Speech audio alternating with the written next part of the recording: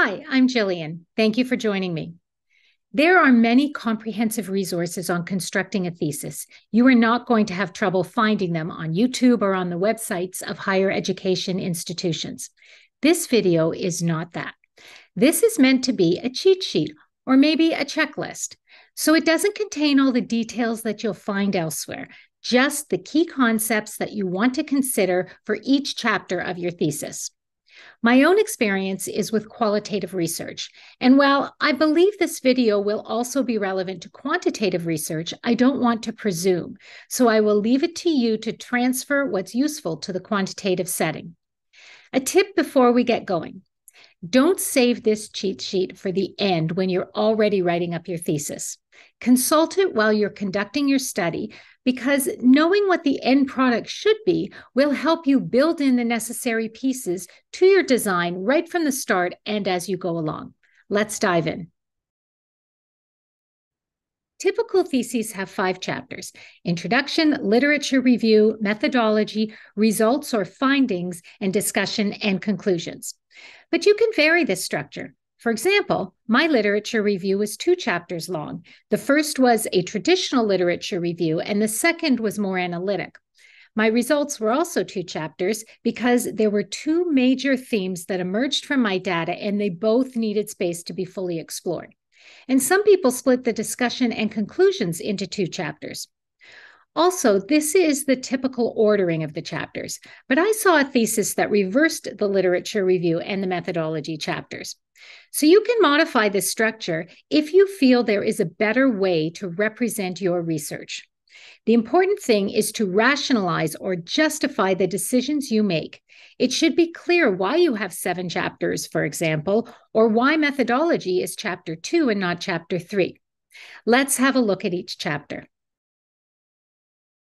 In the introductory chapter, you want to orient the reader to the substance of your work, to what's coming, what they can expect.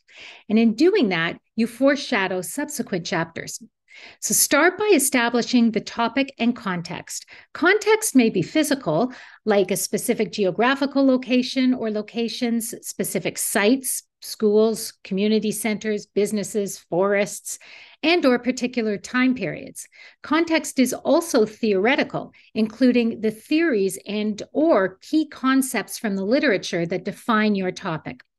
Establishing the physical and theoretical context signals the scope and scale of your study. It sets boundaries around your work: what is included, what is not included, and it clues the reader into the body of literature that you'll be reviewing in a subsequent chapter.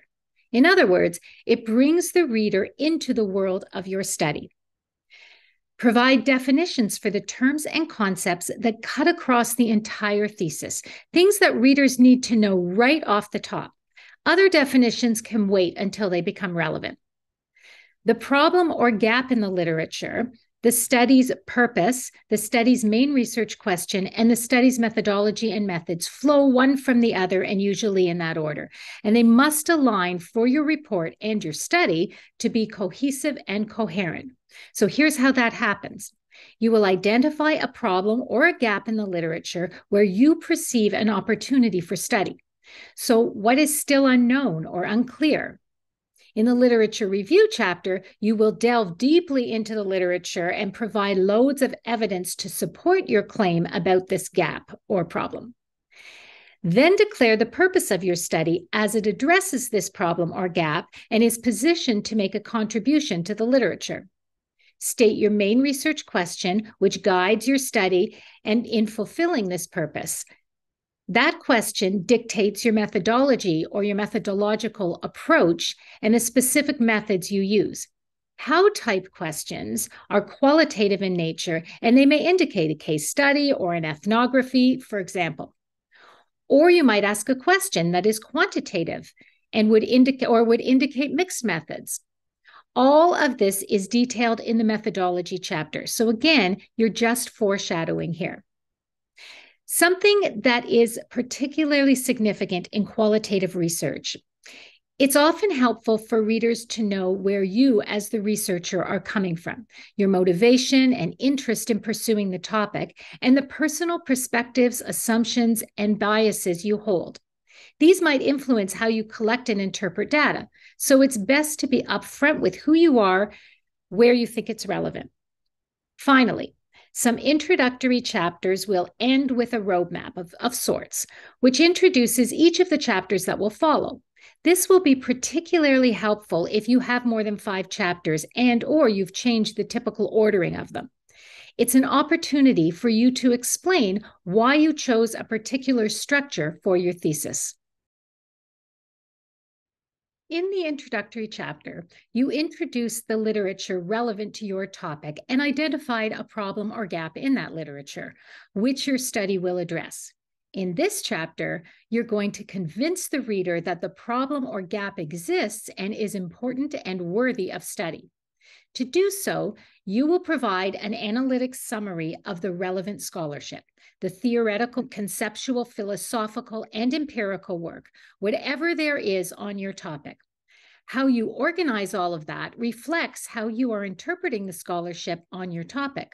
So it's an opportunity to show your understanding and interpretations. You'll need to determine a framework for this review. It could be geographical, chronological, thematic, or according to the type of scholarly work, for example, theoretical, conceptual, or empirical. Whatever makes sense for the literature and your study.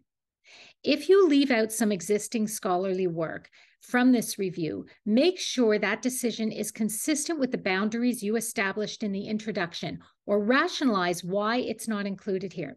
It cannot be a random decision to pick and choose what literature you use, since that can bias your study and undermine its value.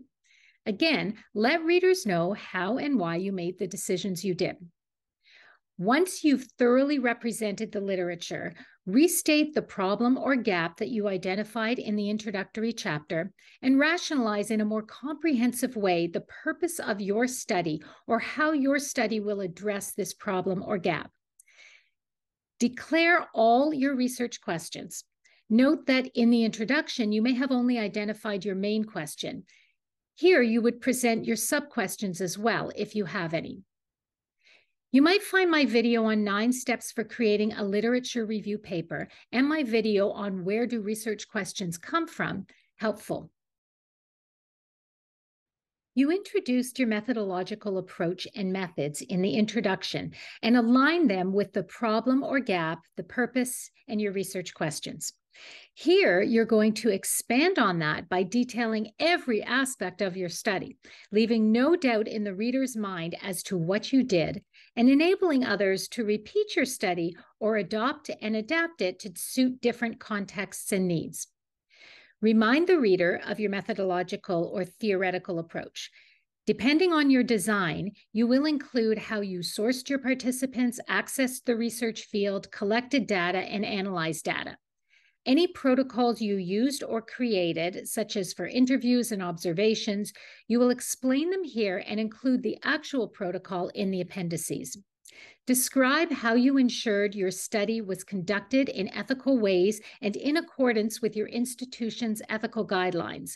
Any correspondence regarding this would also be included in the appendices, but likely without identifying features such as names.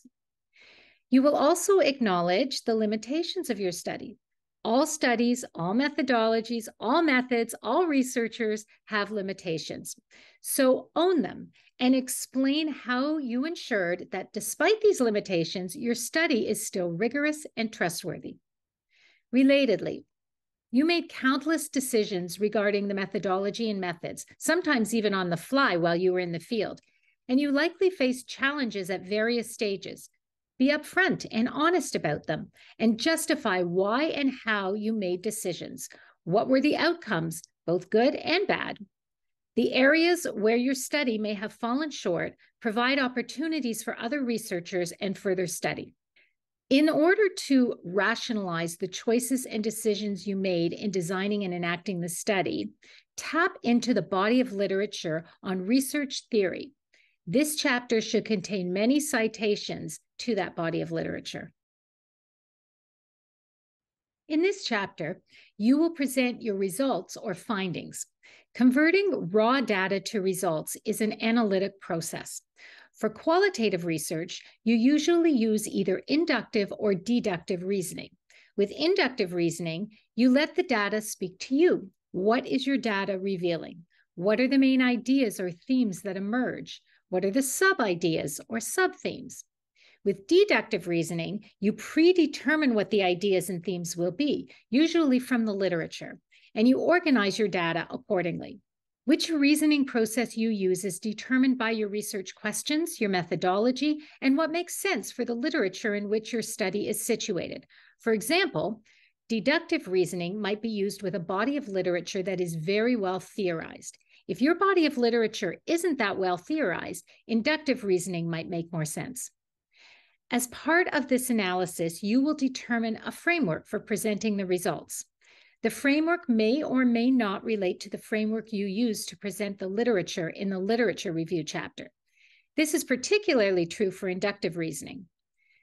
This chapter is also where you add visuals like charts, graphs, diagrams, photographs, and drawings to illustrate the text.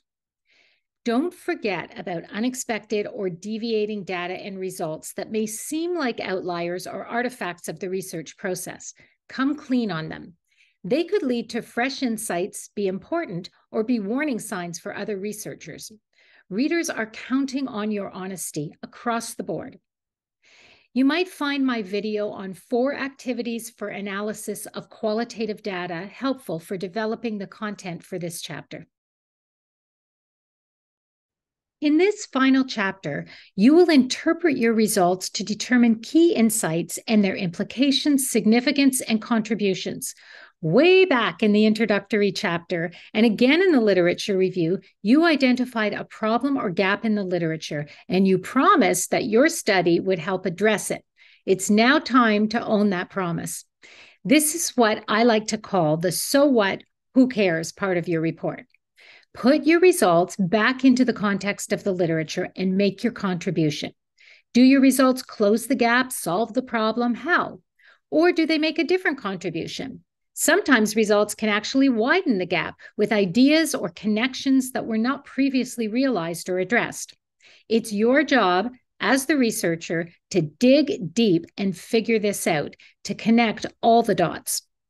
Speaking of figuring things out, you likely also want to revisit the limitations you identified in the methodology chapter and any unexpected or deviating results from the results or findings chapter.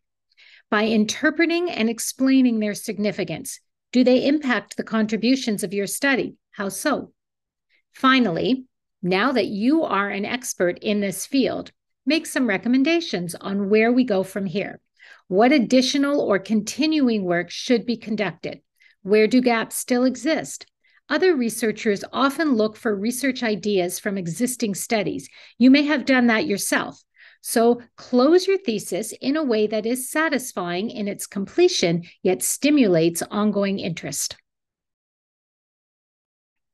A brief word on the abstract, which is the 1 to 3 paragraph description of your thesis that comes at the beginning. This is what people who are searching databases for resources will use to know if your study is relevant to their work. So you want to nail it. I approach it by sampling key points from each of the chapters. Obviously, then, you write this after everything else is well drafted. From the introduction, state the topic and the context. From the literature review, state the main themes or ideas presented by the scholars. Maybe that's the headings of your chapter. Identify the problem you're addressing and your main research question. From methodology, note your methodological or theoretical approach and maybe say something about participants, the research context, and/or your methods. From results or findings, note the main themes. Again, this might be your headings. And from discussion and conclusions, identify the main insights and the contribution your study makes to the literature as it relates to the problem you identified. So come full circle. So that's my overall approach to constructing a qualitative research thesis. Hopefully, some of it will also be helpful with quantitative and mixed methods studies. If I missed anything, please leave me a note and feel free to contact me for clarification. As you write and polish your thesis, you might find my video on 5 pitfalls to avoid in academic writing helpful. So happy writing and good luck.